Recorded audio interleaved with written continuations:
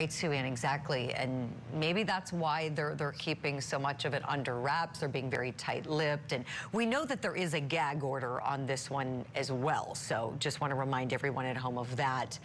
Matt Johnson, our crime and justice reporter, who's been out there for much of this trial, has been trying to talk to different witnesses, and you know, it seems like, you know, perhaps they would if they weren't under that gag order. And so we're hoping the family of Kristin Smart will talk with us. Josh Ritter, you know, tell me, you know, you practice law in the state of California. You have for a long, long time. This one here, it's tricky for a lot of reasons. As you know, Sue Ann pointed out the fact that there's no body. And I'm curious what you think about how that fact relates to Ruben Flores's case. Because here we know it's the less serious of the two cases. He's just being charged in connection with the cover-up that the state is saying occurred. And if the body hasn't been found, which it hasn't, do you think that's something that really might get this jury hung up when it comes time to deliberate?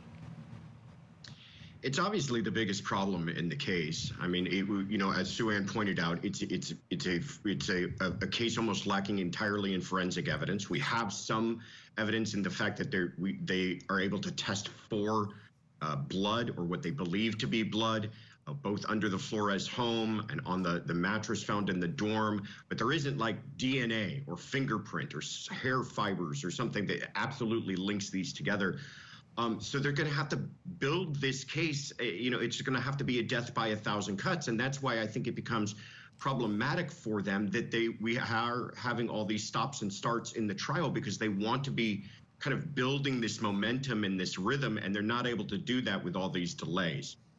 But to answer your question more directly, I think if the son goes down, the father goes down as well. I think that if they are able to link this murder to Paul Flores, then his father is going to go down as well. I think that the connection between the two of them and any kind of cover-up is a little more clearly established. It's the murder that they're going to have trouble with because of the fact that what we've been talking about, that we don't have a body. Appreciate it so much. Josh Ritter, Sue Ann Robinson, thank you both for your thoughts weighing in. Great points you're making. We're going to stand by as testimony will get underway in just a few short hours from now. Of course, that case taking place on the West Coast. We're here in the East at headquarters. Coming up next, Scott Peterson. You know the name. He's the guy convicted of murdering his wife and his unborn son. But he could be getting a new trial.